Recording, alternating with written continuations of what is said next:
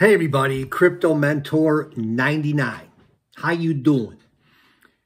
It is, I almost said the date. It is the final countdown, day 6. I just realized I didn't do a video this morning. I had my son-in-law's birthday party, some things going on this morning and this afternoon. But before I go further, I have to give out well, I don't have to, I want to. A video dedication to my new buddy, George. George is younger than me by a little bit, or a lot of bit.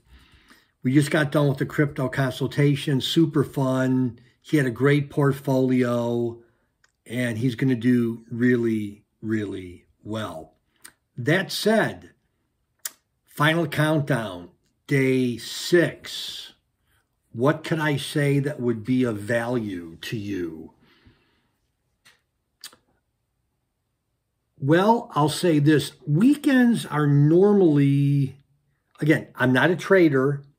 I'm an investor. And if you don't know the difference between the two, you need to know the difference between the two. So I'm not like on charts all day. I'm not looking at CoinMarketCap all day. But for me, weekends can be a little slow in the crypto space. That's just me. That's my vantage point. I don't want to get 100 emails saying I'm wrong. Well, you could send me an email saying I'm wrong.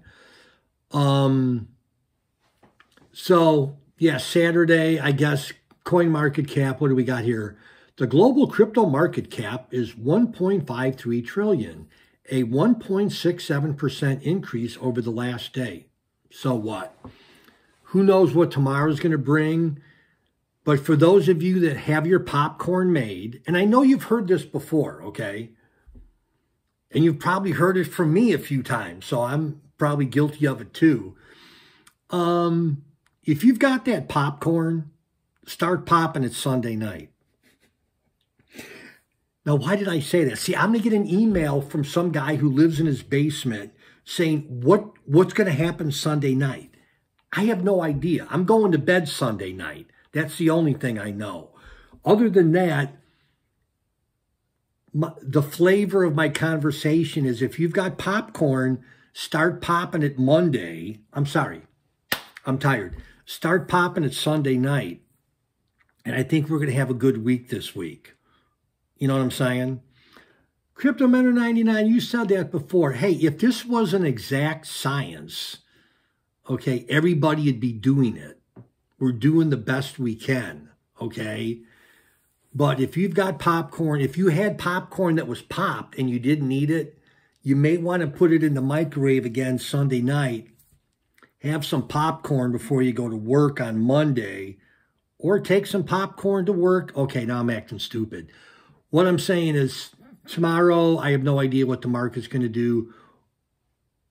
Can I say definitely? I don't know. I'm going to say it now. We're definitely going to start to heat up.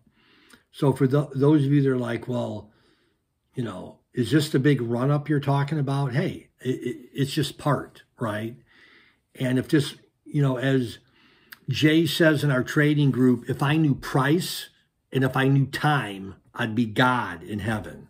So everybody relax. We're going good. Let's see what my ICX is at.